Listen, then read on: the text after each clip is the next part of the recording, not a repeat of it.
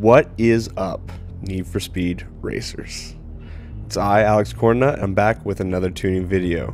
Today, we're still using the Ferrari Pista, but I have managed to put it into A-Class. It is fantastic. It wins all the A-Class races, and I've got a tip on how to make it go faster than what it appears. If you just go full speed, it'll just sit there and bounce off the rev limiter. And I got a little bit of tech that I've been working on with Dusty.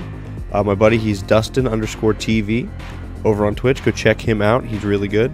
Him and I have been building together, and he taught me a little trick that makes this Pista even faster in each of the classes that you put it in. So let's dig right into it, alright? So for the performance, we go to the engines. We have the 7.0 liter V8 equipped. That's our engine. For engine parts, you're going to go over and you are going to put on the Pro induction. You're going to put on the Elite ECU. You're going to put on the Elite fuel system. You're going to put on the Elite exhaust. For the supercharger, it is vital that you make sure you get this one right. You need to put on the Roots Pro supercharger.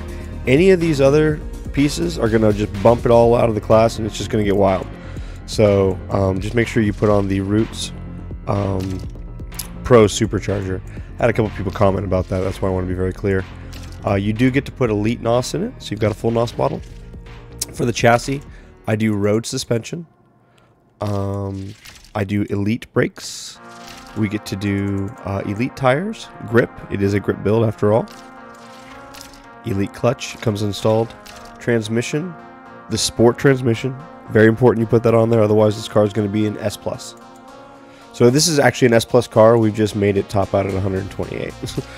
The differential, you can get away with any of these that you want. Out of habit, I always grab the Elite one. But you yourself, if you're hurting for money, you could probably get away with the basic. Because at the end of the day, you're just going to slide this slider all the way to the left. For auxiliaries, I use nitrous near miss. I use nitrous grip. Those are up to you. You can use whatever you'd like. For handling, I'm full grip. I'm 2 clicks over for sensitivity towards the high end. That is personal preference. Play with that a little bit. Some people I know run way low.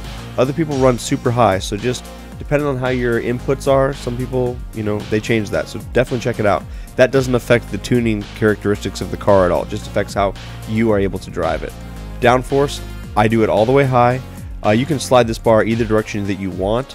I go full downforce, so that way I've got the best ability to turn and grip. Traction control is off. Drift entry is off.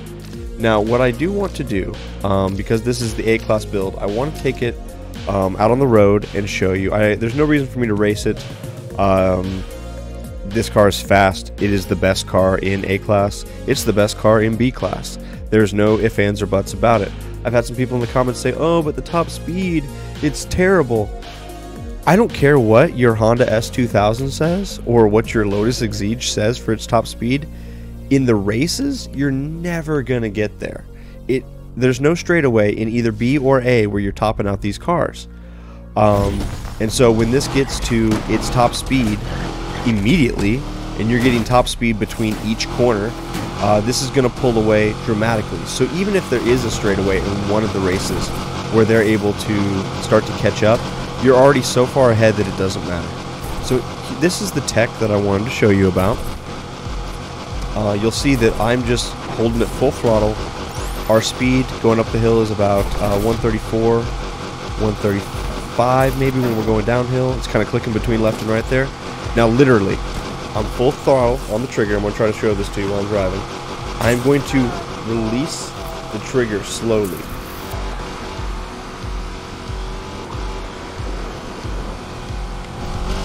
It's kind of a crappy take there, but what I'm doing is instead of going full throttle, I'm actually releasing the trigger and holding it around maybe 70%, 80%, depends on what kind of controller you're using. So each one's going to have a different zone. But instead of just topping the car out at 34, 35, I'm now going 140. I think the soft cap for this with this transmission is about 142. Downhill you can get going a little faster than that. And so you are able to make this car go faster And so then it would normally say. So some people are like, oh, you know, the best I can get my car to do is 132. Well, use a little bit better driving technique and you can go faster. So there's a lot of different little tips and tricks in this game. My buddy Dusty, he's working on some tech that we're calling it grip boosting, and it's really, really cool. So when he releases that video, I'm going to link it on my channel. So when you're in the corners, just go full speed because you want that car to get back up to full. And then once you're in the straightaways again, kind of get off the accelerator a little bit and hold it at that 60 or 70%, depends on what controller you're using. And you can make this car go a little faster than if it's just bouncing off the rev limiter. And that is the case for all cars that are transmission bound. And by transmission bound, I mean like they've got plenty of horsepower to go faster, but the gearing doesn't allow them to. So like right here, I'm going downhill. The best it'll do was like 136. And this is a terrible road to show you this on.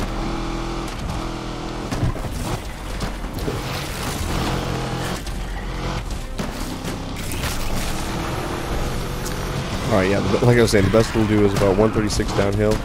Whereas if you go and you just get off that accelerator just a little bit, don't hold it full throttle, which is very counterintuitive, right? But it is the most optimal way to get the car to go its top speed, true top speed. So 135, 135, it's doing everything it can. Let's do better.